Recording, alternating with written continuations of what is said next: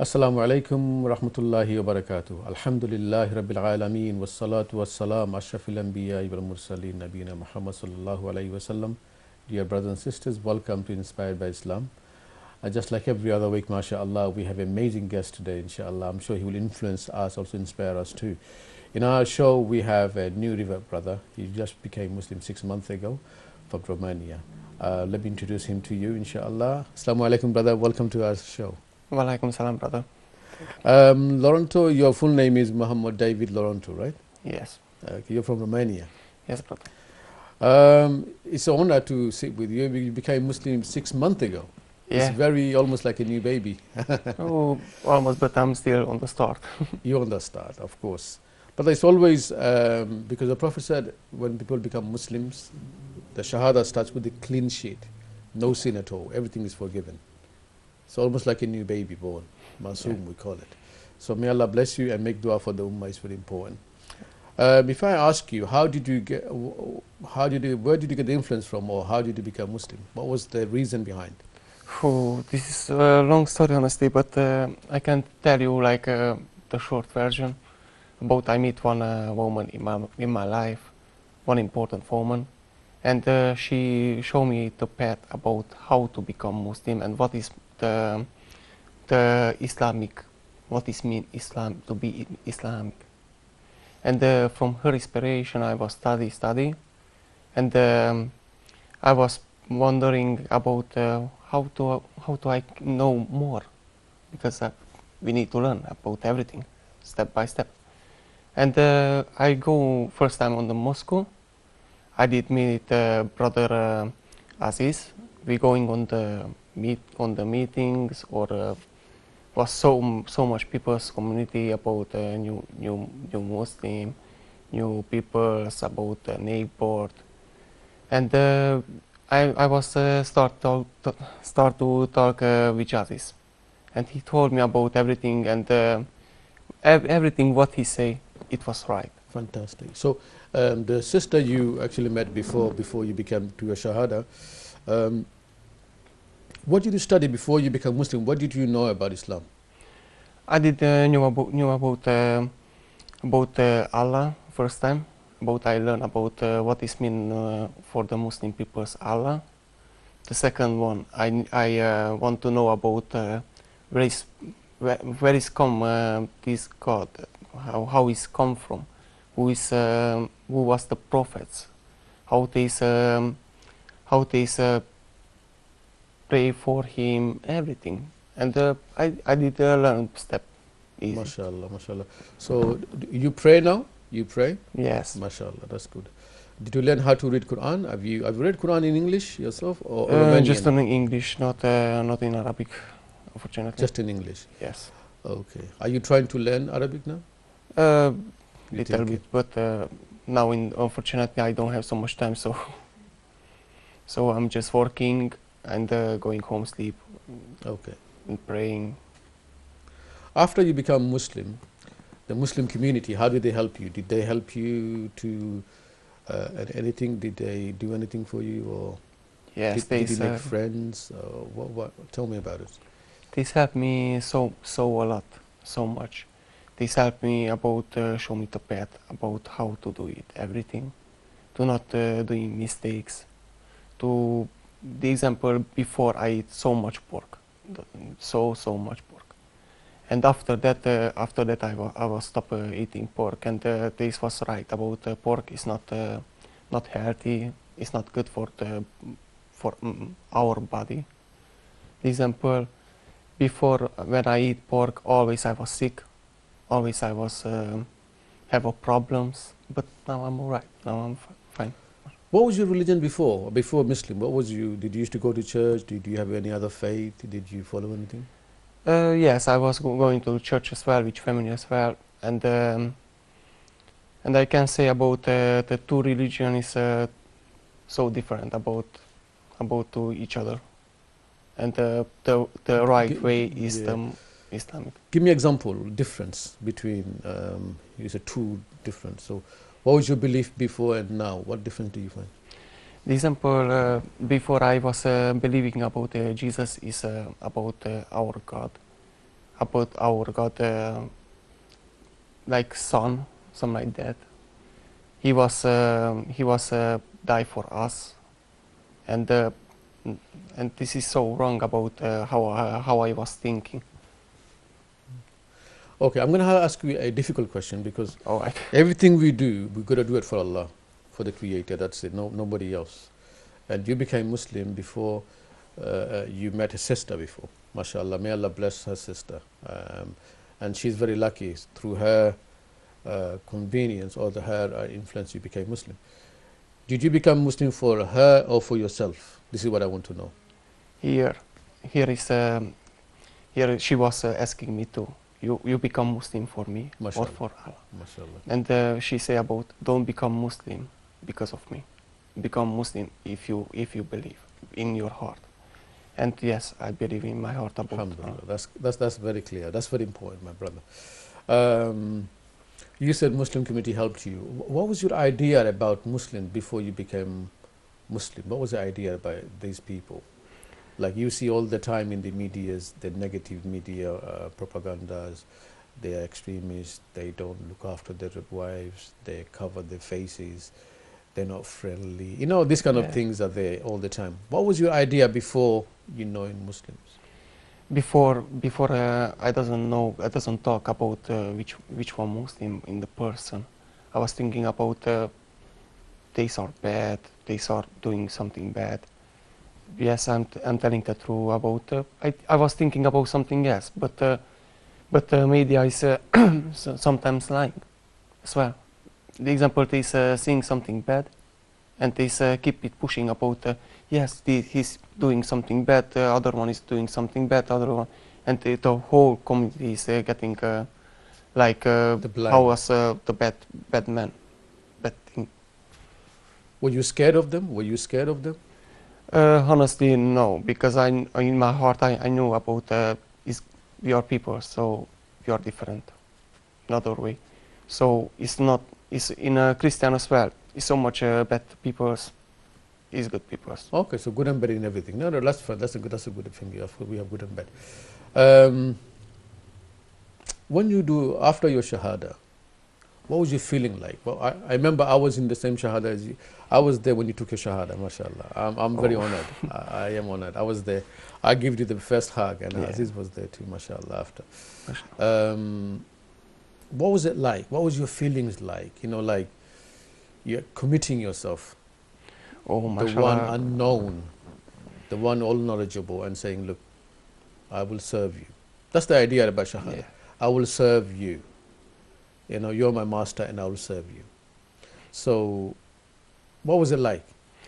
Oh, mashallah, it was so good. Like the example, like you are clean. Yeah, like you are starting new life, new things, which new opportunities, which everything. So, you feeling about what you was before. The example in my case, what I was before, that gone, and I can start new one. New life, new again. New about I have now new thinking. I'm not thinking how I think before. I'm thinking about yes, first time I'm thinking about my God, and second my family. To be, I'm on the third one. I know this is wrong, but I'm on the third position always. Alhamdulillah, brother. What was the feeling like? I want to know if your spiritual feelings, your spiritual lift up when you first prayed. Your first time you put your head and showed in demonstration that I am your servant and you are my master. I put my head and we almost showed. How was it for you? Did you feel emotional? Did you cry? Did you feel? What did you feel? First time I tell the truth about I was confused because just now I started, but on the other side. I was happy about, I know now how to pray, I know about this is good for me, this is good for Allah as well. So it's not, I'm not doing for myself, I'm not doing only me, we are doing whole community. And we pray for Allah, we pray about everything. Which one was your best prayer? I mean, you know, like in the beginning you're learning, that's fine. Which one was you think you done perfect and you felt perfect? I think How long it took? I think 2 weeks 2 weeks. until I do it perfectly. Properly, yes, that's and good. proper. Alhamdulillah. So it was a long term, I know, but I can say about for learning something you need time. You know, as a Muslim, we believe God is eternal. He's always been there, and He's independent. He doesn't need anyone or anything. But all the creation needs Him. He provides. He's a provider. He gives. So even if we don't pray, nothing happens. He's always perfect. He's always perfect. If everybody hates Him or everybody don't pray, it doesn't matter. He's always God. He's always going to be same. So we need Him. He doesn't need us. Yeah. Your friends, after your Shahada, your friends, your family, when they found out you're Muslim, how did they react? My friends, yes, they know about I'm Muslim, and this was like accepting, like this was like before, like this not go away, this not push me away, this or keep talking with me. Okay. Did you think that they upset or anything? No. Okay. That's not at all. How about your family? My family, to be honest, little bit I'm afraid, because my mom was like little bit is like I can say that, like she's believing too much about she's religion. Okay, so she's okay. So she. And I want to tell her on the when I'm going there about yes I am Muslim. Oh, she doesn't know yet. No, because I doesn't have the opportunity to go on my country to visit her, because I'm going on Indonesia now. Okay, mashallah, that's good, brother. So, any brothers and sisters you have? Yes, I have one brother and one sister. Do they know you're Muslim? No, not yet. So you're frightened that they might react? Yes, exactly. It's better to say for family about in front of them than on the phone. Okay, that's a good idea, mashallah. That's a good idea.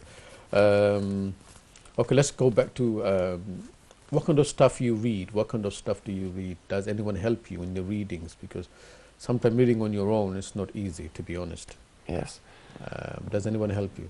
I was going on a Moscow about this lessons, and mashallah, Aziz gave me one book about no, not only one, 3 books, which one I learned a lot of things about how to pray, what is mean about to help other people. Don't help only yourself, because you know we are same. We are not. It's not different about me and about you, about everyone. We are same. Just we are other thinking. What difference do you find? What did you say? You know, like when you had to do a lot of sacrifice. So your family will be. I don't know how they're going to take it. I'm sure, and I don't know if you used to have drink before. You had to give up your pork and your a lot of things you used to enjoy. You had to give up. Do you think it's worth it? Yes, absolutely, it's worth it. I'm not doing this. I doesn't do this about to be with my wife. No, I did it by my purpose. About I want to be, and I accept it. About I have to leave this food, and I have to eat what Allah say about this. We have to eat. About it's not making us like. I forget the word. Sorry. No problem. That's fine, brother. Have you ever felt that I had a lot of brothers actually because they became Muslim and the family left him on his own. They said, we don't want to know you anymore. And he became isolated, alone. Some people I know, they've been kicked out of their houses just because of their faith. They've been kicked out of their house. Alhamdulillah, you're not in that position to yourself. How would you deal with that if that happens to you? Like your family don't accept you anymore, saying, look, you're going a different way, I'm sorry. How would you be your reaction? As a Muslim, I want to know. To be honest, you have to forgive for everyone. You have to explain about why you become Muslim first time. And second of all, they have to understand that. If they cannot understand that, this is not make sense about because they are your family. It's not like it's my friend. Like me and my friends leave me. It's okay. These are friends. But if your family leave you, it's a big problem. Yeah, when we become Muslim, we have more duty as well, like parents. You know, we have to look after them. It becomes a duty to look after them. Even if they're in a different faith, we have to respect them, love them, provide for them. As a Muslim, it's our duty. We have to do it. We got no choice. We can't obey them in doing shirk. Means if they ask you to leave your religion, we can't obey that. But rest of the stuff, we have to accept them. Yes. It's very, very important, because that's how we please our Lord. That's how we please our Lord. I don't understand. I mean, why would people not like someone that he used to drink, he give up drinking. He used to do gamble, he give up gambling. He used to have, you know, do all the bad things, you know, smoke bad things, he give up. This person has become a good human being. I mean, you are more better than before. You left all your, I want to say garbage, but you left all those and become a better person, more thoughtful, more cautious about your surrounding as well. Sometimes it bugs me. Why? Why would people not accept that person just because he's different ideas? Or You know, the people is scared about new things. Always will be like that. If it's coming something new, they are afraid about maybe it's bad, but they not good. They are not thinking about maybe this thing is good, not bad. They thinking only bad things on the first time, and after that, they can change this mind. We can change this mind about yes, what we are doing is right, but maybe they will not do that, but they will understand that and they will respect us. It's not. It's people. It's like thinking. okay, when you go back to your place, like Romania, you might not have halal food there. What are you going to do then? I don't know. Maybe next year. But do they have a halal food there? Now I'm going on to Indonesia. Okay. And there. But when you go back to Romania, you're not going to have a halal food. What are you going to do then? You're going to have vegetable only? Oh, I will eat only vegetable. Maybe I will. It's like or I will prepare with my wife if she agree about to come with me. So we are thinking about something, because we are some neighbors about they have chicken, they have lot of like sheep. So okay, so you could do it yourself. yeah, not me. I hope my wife. Okay, mashallah. My brother, I met lots of people after they the Shahada or before the Shahada. They see amazing dreams, they see amazing things, and they feel different. Yes. The signs, you know, the Creator gives you signs to acknowledge the truth. Did you have any kind of signs like that you felt unusual things? Yes, the example, now on 24, we had to pray for our baby, because it was on the full moon. And my wife was shocked about maybe it will be raining, because it's raining season in Indonesia. Every single day is raining, and the meteor was saying about it will be raining. In 24, when it was the praying time, was no raining. Was like sunshine. MashaAllah. So, and she invited 50 people, come like more than 100 people. Do you have any dreams that you can like any inspirational dreams before or after your Shahada? Yes, about like you know, like making your feeling strong, and making you it happens to people. People does happen. Yeah, sometimes I want to give up about because this visa about my wife is a little bit hard. And sometimes I'm thinking about maybe we'll be not success, maybe we'll be not success. And so in your dreams you get, okay, do this, some kind of directions. Yes, and when I go to sleep, I wake up like happy, like something new thing happened with me. Alhamdulillah, alhamdulillah. As a Muslim, we think, because we're born as a Muslim, I was born as a Muslim, for us is praying is said very easy, simple. We learn, we see it, it's a practice of maybe long time. For you it's very difficult. When you start praying, do you feel like uneasy? Am I doing it right? You have to count it, how many times I got up, and difficult. When someone next to you might think, what is he doing? Isn't it? Sometimes. Yes. Do you feel that? Do you feel that pressure? To I be honest, first time when I go to Moscow to pray. I was thinking about it so easy. I tell you the truth. And it was so hard. First, I doesn't know about now how now go down, up. I doesn't understand when I need to go up, when I need to go down. Nothing. But mashallah, now I know. I remember, did you pray with me the first time? After Shah, you went to me and Aziz and you? Was it? Were you Yes, and did you and Aziz show me about how to start to pray? Yeah. Yes. So you know what? This is something for our Muslim community to learn. When someone becomes Muslim, it's not easy to learn those steps. Yes.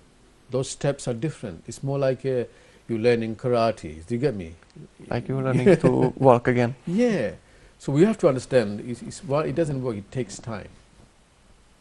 And Islam is a gradual thing, you know, you learn slow, you learn it. Yeah. And that's very important. Even when it comes to learning your Arabic, it will take time. You will take time. You can't give up, but it will take time. You try, you will learn. And that's why you need a teacher somewhere, someone to teach you. There are lots of questions will come, and you have to know the answers. Otherwise, if you can't keep it in, you got to ask someone. And that someone has to be who knows this religion, someone with the knowledge. Do you find it when you went to Indonesia, I'm talking about not the, whatever you face, I want to know how people reacted with you, that they know you're a Muslim, you're a very new Muslim. Did they try to teach you the different ideas, or do this, do that, did they confuse you or anything? Everybody knows, right? Everybody is chef. First of all, I want to know this part. When I go there first time, I remember everyone was watching me and my wife, and was so weird about this for me, about this or watching me like I'm someone else. And yes, so many people was helping me a lot. So many people was praying for me, and they try to teach me more and more about Islam, about how it's work, what I have to do, what I cannot do, and they show me everything, every single path if I want. And I get like help if I need some help. Just go to ask them. Did anyone confuse you? Like, you know, different people come with the different ideas. Do it like this, do that. Do this mosque, go to that mosque. Did they come like this? Anything like that confused? Okay, fine. That's good. That's good to know, because sometimes what happens is very easy to advise people. Yes. It's very easy. Brother, do this, and then you don't do it yourself. So this becomes a habit of easy to do it. Oh, he's new. Let me teach him something. Yeah. But have you learned it first? That's important. So thank you for your time today. I really enjoyed talking to you. It's a very natural way of talking and sharing your journey. Thank you very much. And may Allah bless you and your family, your wife, yourself. And would you like to say anything to our viewers in the camera? Say something to our viewers. Our viewers? Yeah, last word. What would you like to say? Don't be afraid about to become a Muslim. It's not shame. It's big best for future. MashaAllah, Jazakumullah khairan. Dear brothers and sisters, Brother Lorenzo, MashaAllah, his journey was an amazing journey, very simple and normal journey. But within this, you could see, subhanAllah, amazing feelings he had, and amazing relationship he made with the Muslim community himself. And make dua for him and his family, and may Allah bless every one of us, and may Allah unite everybody's heart. Jazakumullah khairan for watching. Wassalamu alaikum wa rahmatullahi wa barakatuh.